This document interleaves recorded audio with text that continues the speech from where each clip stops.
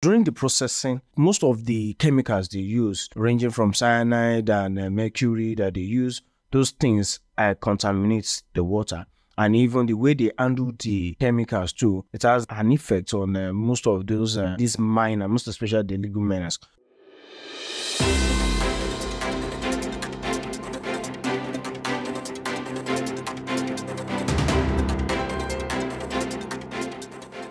Welcome back to Africa Science Focus, our weekly science and development show from SciDevNet. I'm Ogichi Kenyo.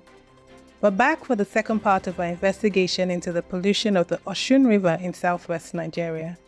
Today we're focusing on the gold mining that takes place along the riverbank. Joshua Izibili offers an insider's perspective on the region's destructive mining practices.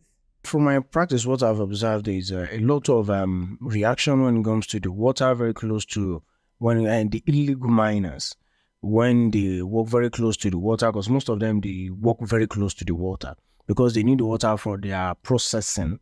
After the extraction, they need the water because gold occurs in two different forms. It can be alluvia as an alluvial deposit or as an alluvial deposit. That means it can occur in rocks, as well occur maybe in water or stream. So that's just the difference occurring. So those that work with those ones that deposited or that occurs in water, those all work very close to the water, and they are processing, they need water too. So during the processing, most of the chemicals they use, ranging from cyanide and mercury that they use, those things contaminate the water. And even the way they handle the chemicals too, it has an effect on most of those, these minor, most especially the leguminous, because they don't make use of the protective equipment. So after working for a few years, even one happened to me then, because I had slumped twice in the pits.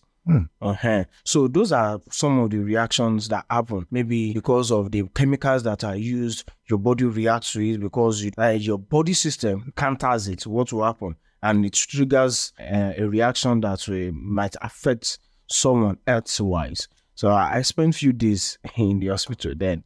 So those are the things that at times it's very good to know the state of your body system, because the more you are exposed to all these chemicals, when you are not using protective equipment, it will surely tell on the good health of the person. It will surely affect the person health-wise. To listen to the rest of this podcast episode, click on the link in the description below.